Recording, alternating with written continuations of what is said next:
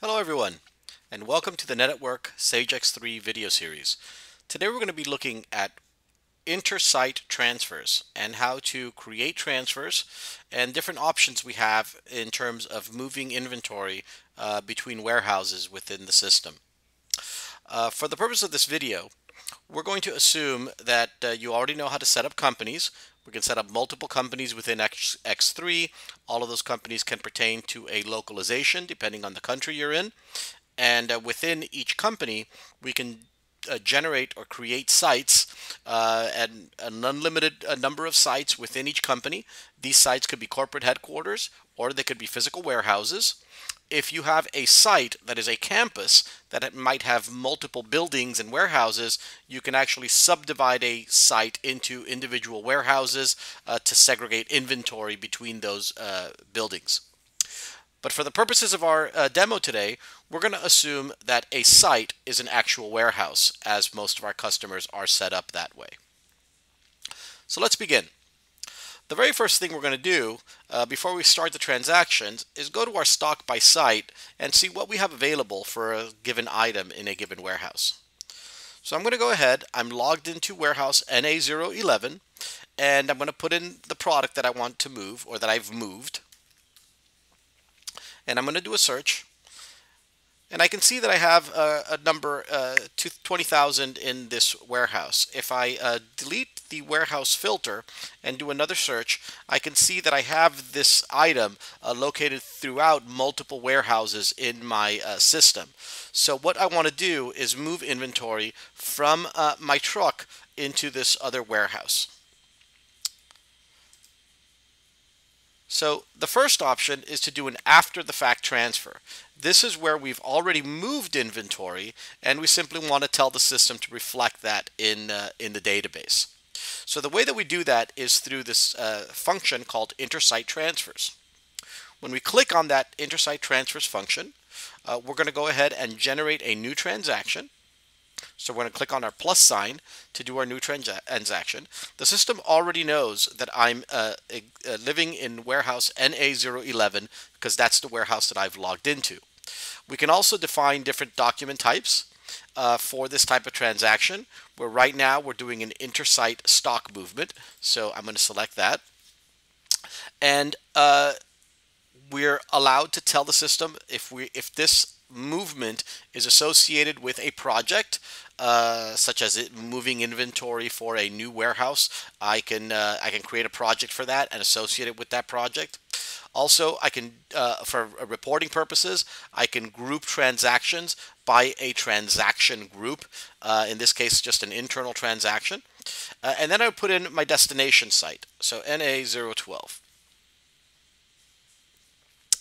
The system knows the address of that warehouse. If that site would have belonged to a sister company, then the system would have automatically flagged it as an intercompany transaction and knows that we need to invoice that company for that stock movement. But because both of these warehouses exist within the same company, we're going to go ahead and leave that unchecked. And we're going to select the product that we want to move, or that we did move. And when I select the product, I'm going to come down here to my stock selection, where I can see all of the locations where that item exists in the source warehouse. So I know that I don't want to select a quality location because these quantities are being inspected currently, but I do have a stocking location where I can move I have some available quantity to move. So I'm going to go ahead and select that location. And now you notice that the item appears down here at the bottom of the screen.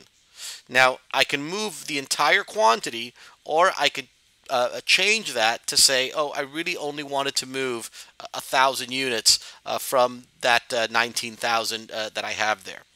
So I say save that. The system will generate a transaction ID, and that is really all we need to do. When I exit out of this warehouse, the system created the transfer, depleted inventory in NA011, and added it to NA012.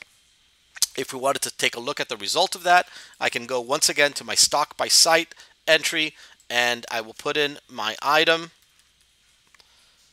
And when I do a search, I can see that I now have about 1,000 less. And if I look at all warehouses,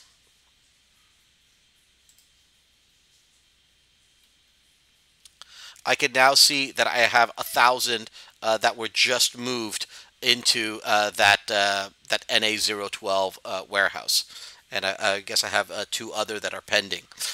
So the total is 1,002, but I have 1,000 moved to my internal stock within the warehouse NA012. Now that is if we wanted to do a site after the fact transfer, but X3 also allows us to do a three-step transfer, which is a bit more sophisticated. It is where the receiving warehouse requests inventory as like with a PO, and instead of doing a PO to a supplier, it would do a PO to an existing warehouse. The source warehouse would then receive that PO and receive it as a sales order. And they would be able to pick, pack, and ship that order much the same way that they would pick, pack, and ship a customer order. So how do we do that? When I go to my, let's just go to my purchase order function.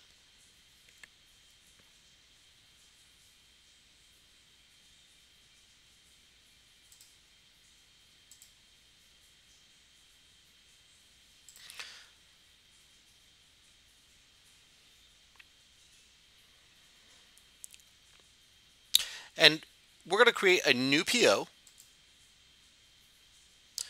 And we know that we're in our source warehouse right now. If this warehouse needed inventory from NA012, it would simply put the supplier code that is tied to that warehouse.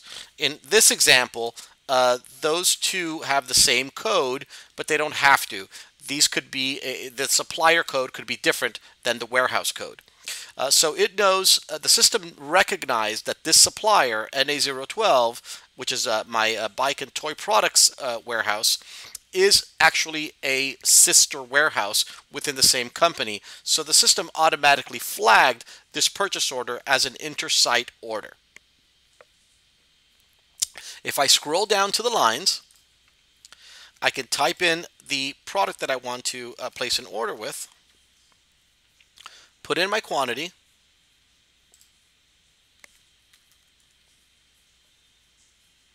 and I would save that. Now, because the system understood that it was an intersite transfer, the system will automatically generate a sales order in my other warehouse in NA012. So the system created my PO, but it also generated a sales order within the for that customer in my NA012 warehouse. So if I close out of this screen here and go into my sales orders function,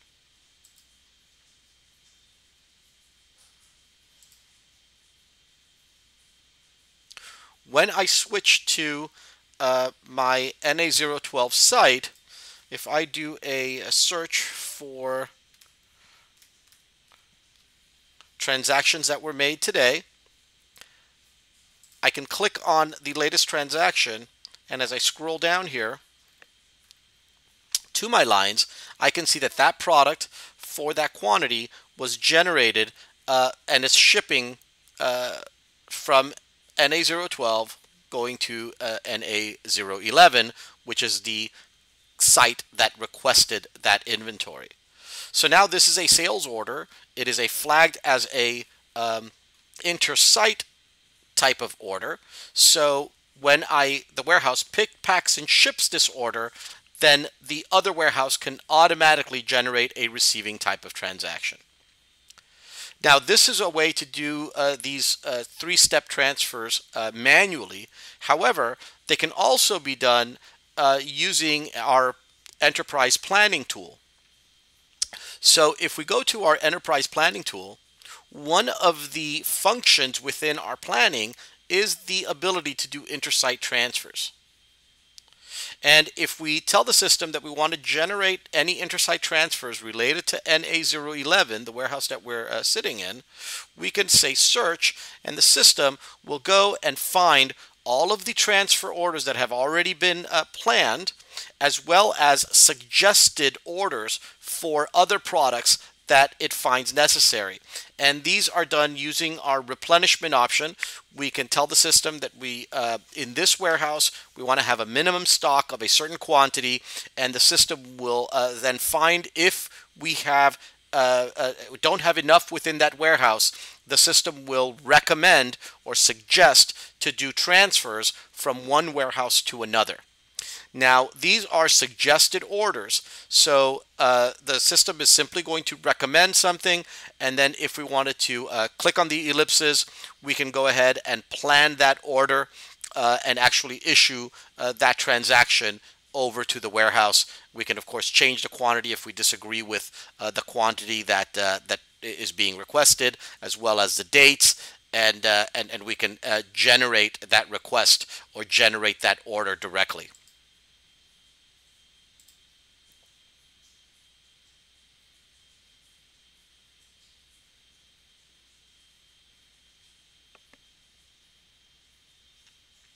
And now we get a log reading that that system that supplier was referenced, which is on my other warehouse, and that a transfer was generated for that warehouse, and the subsequent sales order was created in that warehouse. So the system will do the mirror transactions automatically via an Intersite replenishment tool.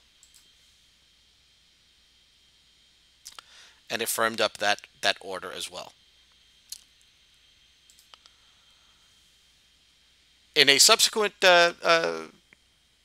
video, we can then see not only how to transfer inventory between warehouses, but also how to replenish pick locations from within an existing warehouse, so we can move stuff from a overstock to a picking location as well. Thank you.